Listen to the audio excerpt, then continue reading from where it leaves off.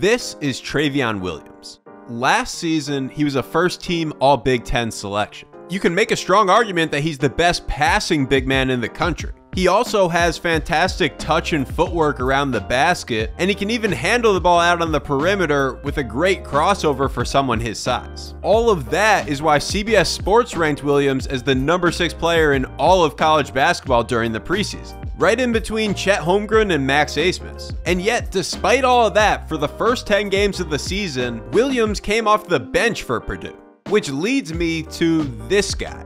Zach Edey, the Purdue player that was unexpectedly starting over Williams. At 7'4", 295 pounds, Edey is one of a kind in college basketball. And as a result, the sophomore from Toronto has been the most dominant offensive player in the country on a per-minute basis. He's second in the NCAA in points per 40 minutes while shooting a ridiculous 72% from the floor. And perhaps most importantly, it's translating to team success. The Purdue offense is #1 in points per possession by a comfortable margin.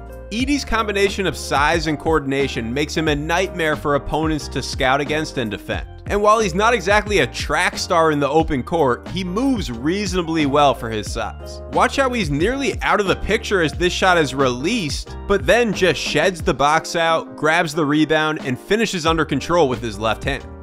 In this video, I'll take you through the entire Zach Edey experience, the X's and O's that Coach Matt Painter uses for Edey within Purdue's offense, and the key statistics that show what makes him so unique. Please remember to hit those like and subscribe buttons to help out the channel. A big thank you to Hudl for again sponsoring this video. The stats you'll see later were charted using Hudl Sportscode. And thank you guys so much for all the support and kind comments on my last video. It's getting pretty close to 1 million views, and I really appreciate you watching the channel.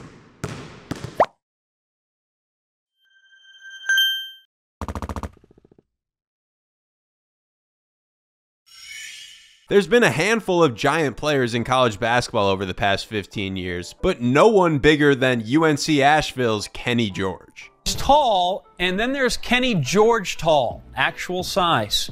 Sort of like there's Rich and then there's Bill Gates Rich. The UNC Asheville center stands 7 feet 7 inches tall, 7'9" in one of his 12 pair of custom-made Nikes. The only shoes he owns because nobody else makes a size 28.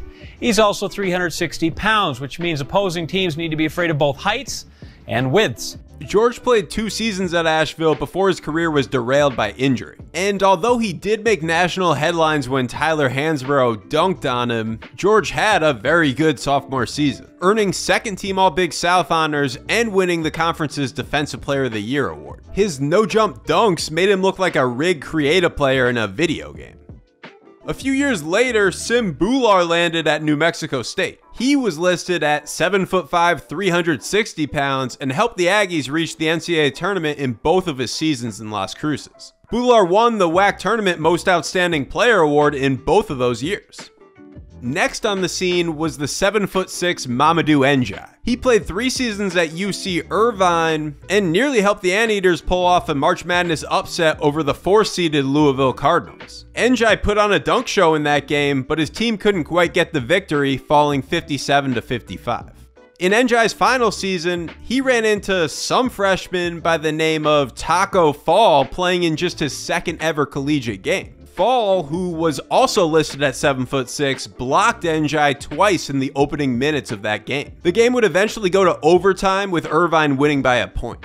3 seasons later, Taco would end his career at Central Florida with a round of 32 matchup against Zion Williamson and Duke. Taco's size gave the Blue Devils all they could handle. He had 15 points, 6 rebounds, and 3 blocks. But with 15 seconds left, Zion went right at him, fouling Taco out and converting a huge and-one. Duke then went on to advance to the Sweet 16 by just a point.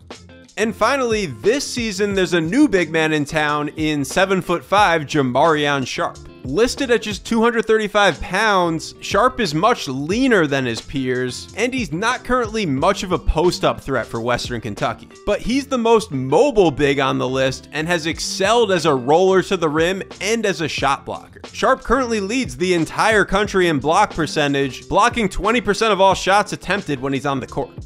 So now if we compare all of those players I just listed to Zach Edey so far this season, the numbers aren't particularly close. Edey is averaging nearly 33 points and 17 rebounds per 40 minutes. Those are both easily the highest of any of the bigs in his height range. As you might expect from players with so much size, they tend to draw a lot of fouls. But Edey's in his own category there too, drawing over 7 fouls per 40 minutes. A good chunk of those are fouls on the floor, with his defender desperately trying to push him away from the hoop before he catches the ball. Against North Carolina, both of the Tar Heels starting big men Armando Bacot and Dawson Garcia fouled out versus Purdue. And Brady Manek also had 4 fouls off the bench. It's hard to stay out of foul trouble when guarding Edey. On top of that, Edey is the only big guy on the list who's an above average free throw shooter. The NCAA average this season is 71%, Edey is currently at 72.5.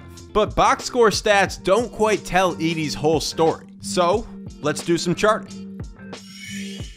Matt Painter has chosen not to have Edey and Williams on the court together this season. They both strictly play the 5.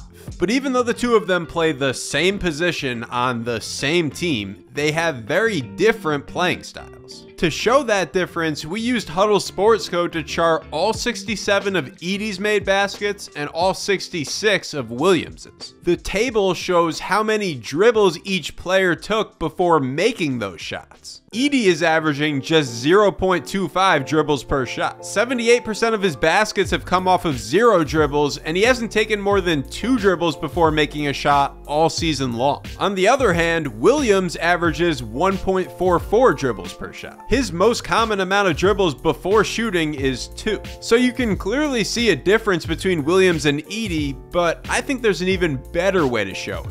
This looks like a shot chart, but it's actually a catch chart. Each dot indicates the location where Williams first caught the ball prior to making his move and taking a shot. As you can see, there are dots all over the court. Purdue even uses Williams out on the perimeter, letting him attack slower defenders off the bounce. Edey's catch chart is very different. Essentially, everything comes in or around the paint. When Edey's on the court, Purdue is relentless in creating deep post position for him. There is that one dot where he was throwing the ball above the elbow, but it was actually kind of an accident. With a minute left in the Villanova game, they tried to get the ball to Edey at the elbow. He managed to grab the loose ball and went from this to a powerful dunk in just one dribble. Not a bad recovery, footwork, and finish for a guy that's nearly 300 pounds. But how does Purdue and Edey create all those other dots that are right near and around the basket? The answer to that question is the post pin.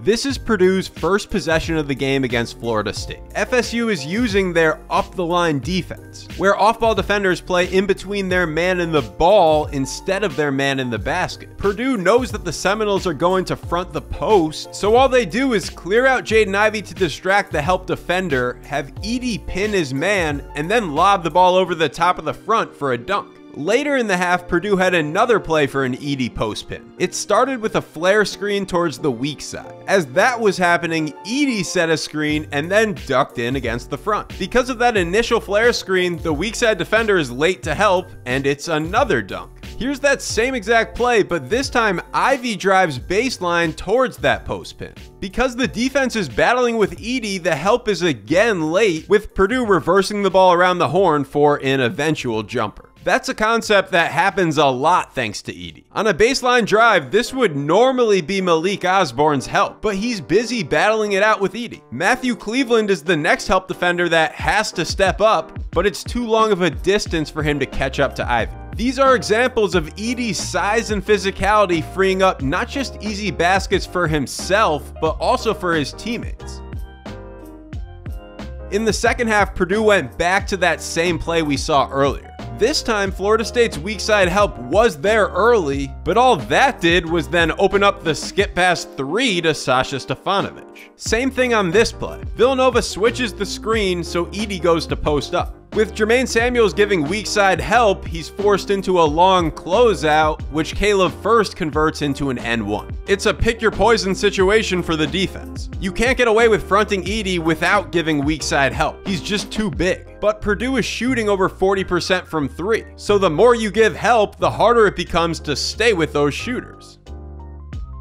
The other issue is that even if the weak side defender is in help position, there's a good chance that he's a guard. And a 6'3" or 6'4" helper doesn't stand that much of a chance against Edey regardless. He'll just finish over you anyways. Playing behind the post instead of fronting comes with its own challenges. Here Edey starts his post up a step outside the paint, but by the time he actually catches the ball, he already has a foot in the paint. Same thing here. He's up near the elbow to start, but uses his strength to get all the way down into the restricted area. When Edey puts the ball on the floor, his go-to post move is the drop step. He's equally comfortable turning over either shoulder and finishing with either his right or left hand. So with all that in mind, the set play Purdue uses the most for Edey is actually pretty simple. The Boilermakers start in a box with 2 at the elbows and 2 on the blocks. These 2 players overload out to Edey's side. Then Edey ducks in Bacot for the easy basket. This time Edey starts out on the other block and then moves over to create an angle for the passer, dragging Bacot with him and finishing with the left hand. But Purdue also uses misdirection within this set. Stefanovic acts like he's going to overload, but then turns around. And the same thing with Williams. He fakes like he's going to the left block, but then turns right back around to the right. With Samuels out of position, it's an easy bucket. It's a pretty simple play, but the defense can't afford any indecisiveness or missteps against Edey. If he's able to create an angle by pinning his man in, it's a basket.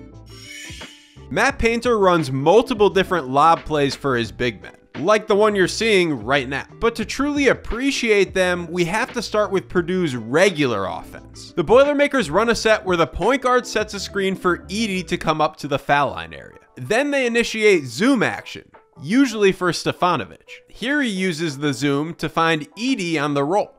And here's another example of the play, but this time Stefanovic keeps it himself off of the zoom and gets to the hoop. So now that we've seen that, this lob play starts to make more sense. Again, the point guard sets a screen for Edey. Bryce Golden is probably expecting Edey to pop out for the zoom, but he gets juked for the alley-oop. The lob is disguised to look like Purdue's normal offense, but then surprise the defense at the last second. Purdue went to the play in the final minutes against Villanova. With both Nova defenders sucked in on the Edey lob, Isaiah Thompson was open for the dagger 3.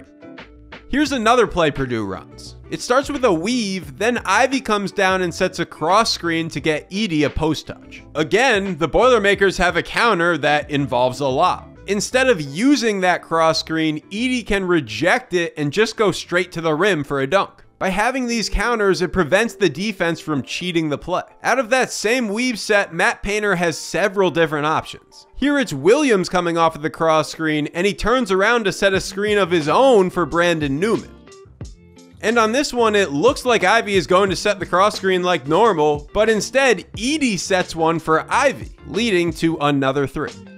It's this combination of both high-level talent and high-level set execution that makes Purdue's offense so elite. The same goes for Zach Edey. Obviously, it's hard to stop a 7'4" big that has Edey's coordination no matter what. But Purdue maximizes Edey by relentlessly creating him deep post position. And having Travion Williams as a 1-2 punch certainly helps Edey as well. Just as you start to get used to Edey banging inside with his power game, Williams checks in and starts crossing you up off the bounce. Some games are better fits for Williams, some games are better fits for Edey. It also allows Purdue to limit Edey's minutes. If he was playing 35 minutes a game, his per minute stats would almost certainly take a hit. But as it stands now, in his current role with the Boilermakers, Edey is the most dominant offensive player in college basketball. Thank you very much for watching. One more reminder to please hit the like and subscribe buttons. Hudl is the sponsor of this video. I created the dashboard you saw earlier using Hudl Sportscode. By using Hudl, it allows me to link all of my data and graphics to actual video. So for example, let's say I go to my dashboard and click on the 2 times where Edey dribbled the ball twice. By clicking that number, that automatically pops up those 2 possessions. They both came in the game against Rutgers, which happens to be Purdue's only loss of the season thanks to Ron Harper's buzzer beater. I can even click on the bars in the graph on the right to watch the video as well. It's this combination of both video and statistics which makes Hudl Sportscode so great. If you're a coach or a content creator interested in learning more about Hudl's products, there's a link in the description. Hope you enjoyed the video. I'll see you in the next one.